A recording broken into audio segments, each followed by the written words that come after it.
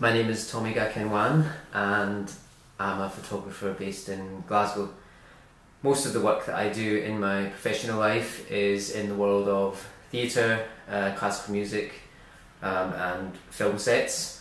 This can be photographs of the shows themselves, or documenting what happens in the rehearsal room in the run-up to a show, or it can be the poster images that you see to advertise a theatrical production.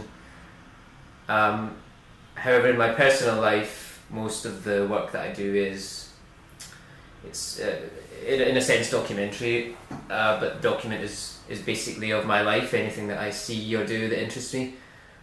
In that respect, none of the photographs I take in this way, they're generally not set up, they're generally not planned.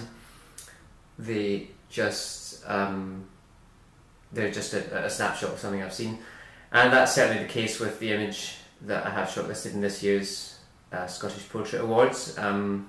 This is of a couple of friends of mine on a particularly lovely day that we had that summer, and it's the three of us. We're just sunbathing in Queen's Park in Glasgow, and